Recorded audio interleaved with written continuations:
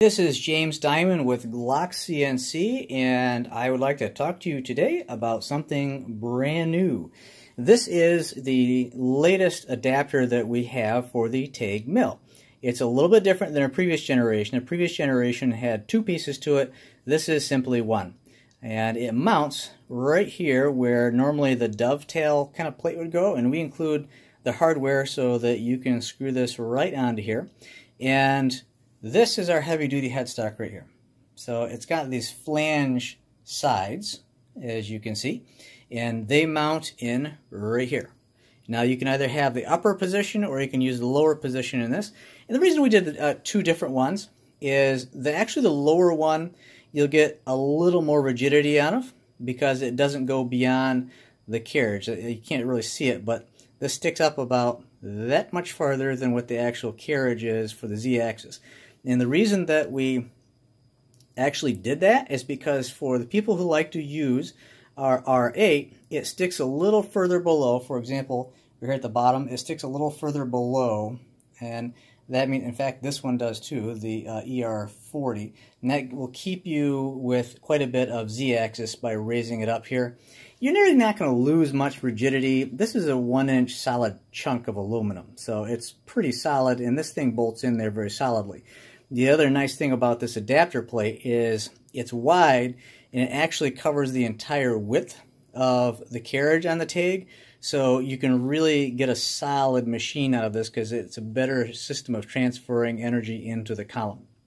Also on this is kind of a bonus right down here. I know you can't see it overly well, but there's a hole here. This is an M40 hole, and it is designed to hold this. This is just a cheap Chinese one I picked up.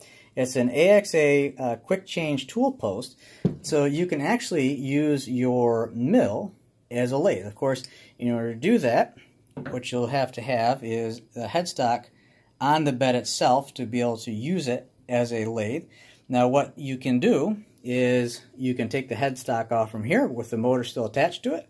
You put it right on here, and you put your tool holder here, and you have a fully functioning lathe. And if it's a manual mill, it's a manual lathe.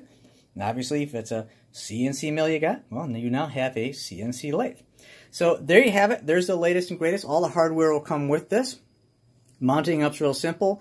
All you have to do is just remove that little dovetail plate that has these 8 socket head screws in here, and then you'll put this on and you're good to go. And one other feature I will mention on this, kind of another bonus. Now Shoreline, when they mount their, I'm going to kind of scooch over here. Shoreline has this post, let's see if I can get a good angle on it here. It has this post that slides right into here on the headstock.